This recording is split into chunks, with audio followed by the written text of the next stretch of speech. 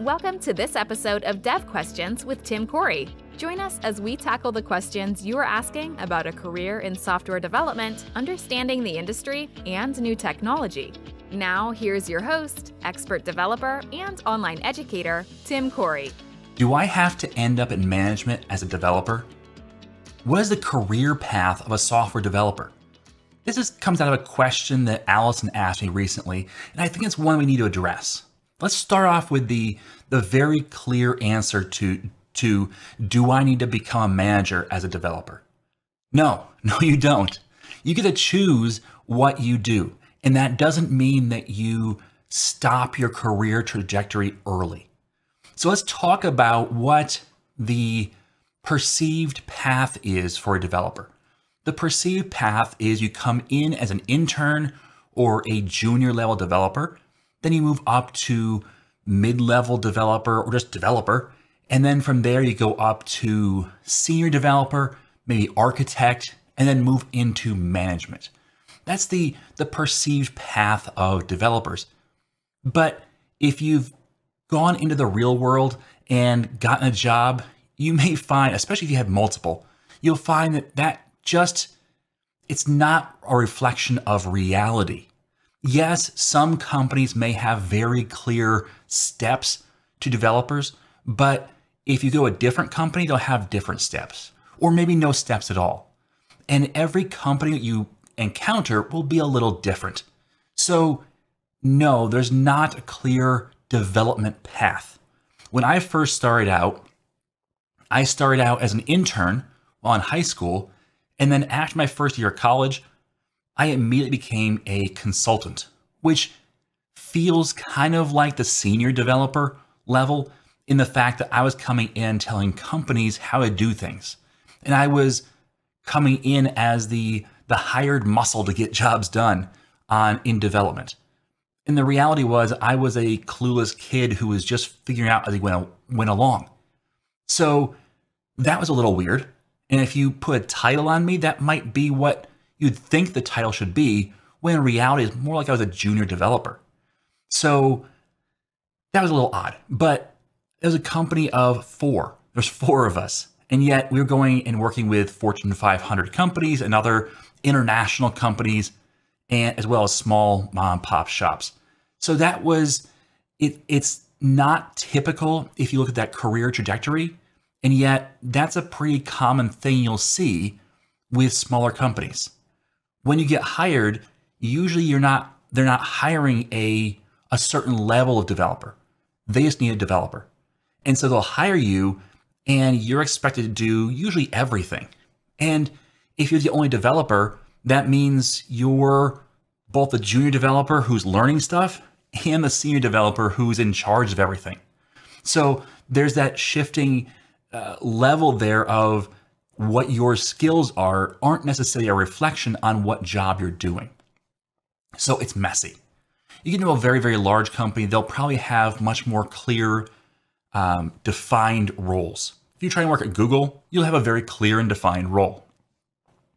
Not saying it's not messy, but you'll at least have what seems to be that clear-cut trajectory.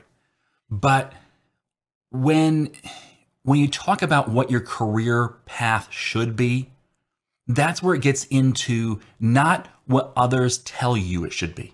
You get into what do you want to do? Because being a software developer is not the same thing as being a manager. And even being a junior level developer is not the same thing as being a senior level developer.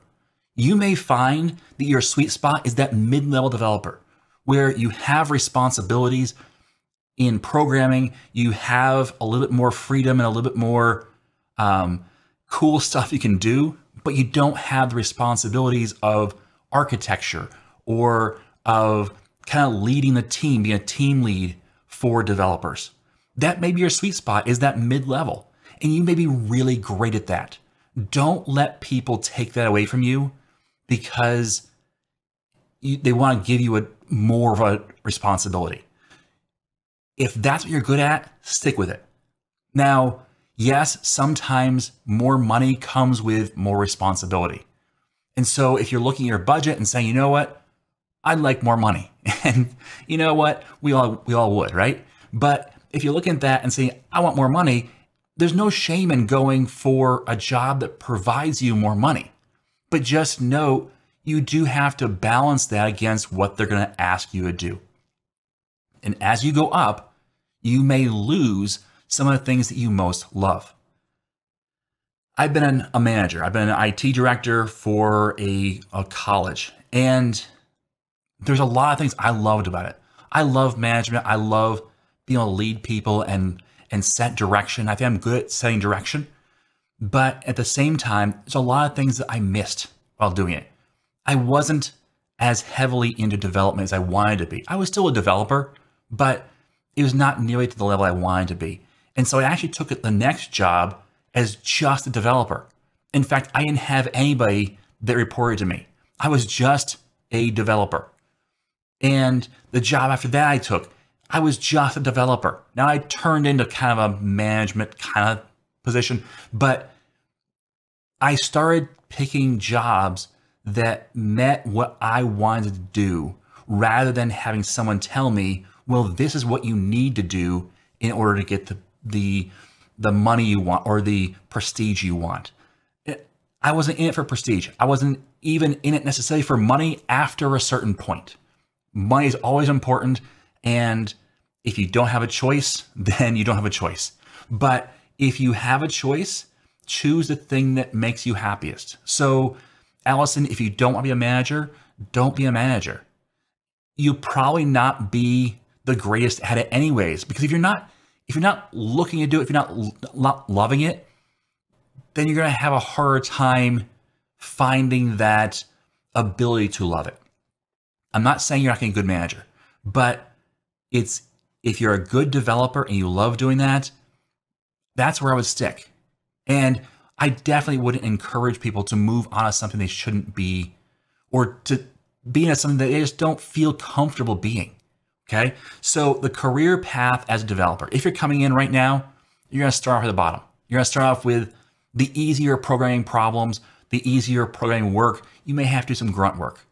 And that's just part of getting started in this path of software developer. But as you look towards your career and look towards moving up the ladder, figure out for yourself what you want and figure out what you think the next best step for you is. It may not be the next step you're offered, and it may not even be at the same company you're at now. If you find that in order to grow, you want to have more responsibilities as a developer, but not be a manager, that may require you to move to a different company. But figure that out. And then you know what your next step is. You know where to go next. That doesn't mean that you can necessarily plan out 5 steps down the road. If you are just starting out now, you probably don't know what you want to be eventually.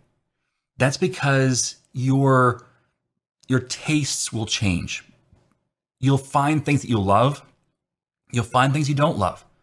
Maybe you get tired of being a developer and you want to set direction. That was my thing, is I wasn't tired of being a developer, but I was tired of seeing choices being made that I didn't agree with. I felt like I had a better perspective on things, and I didn't always, okay? Usually when you're looking from the outside in, you think differently than when you're actually doing the job. But I really wanted to make change. I wanted to be the catalyst for change. And so I decided to move into management. And that was a job I would not have thought about doing 5 years earlier. And then when I did it, I loved it. But at some point I say, you know what? I want to go back to being a software developer full time. And that's not something I would have thought, okay, now that I'll become a director, now I want to move back to developer. It's not about up and down. It's about what I felt was best for my career and also what I felt was best for my quality of life. So make those choices, kind of plan out your next move and start working towards it, but don't try and plan out multiple moves ahead.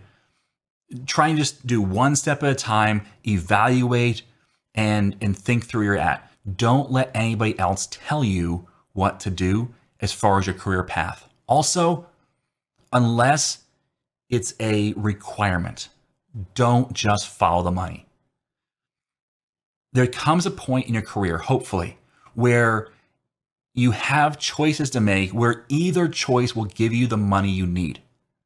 So at that point, choose the one that's going to give you the best quality of life, whether it be the least amount of hours compared to, for nights and weekends you have off instead of being always kind of on call or at work, or whether it's having enough vacation time or enough benefits, or just doing something that you love compared to something that you can do or you're good at but don't really enjoy.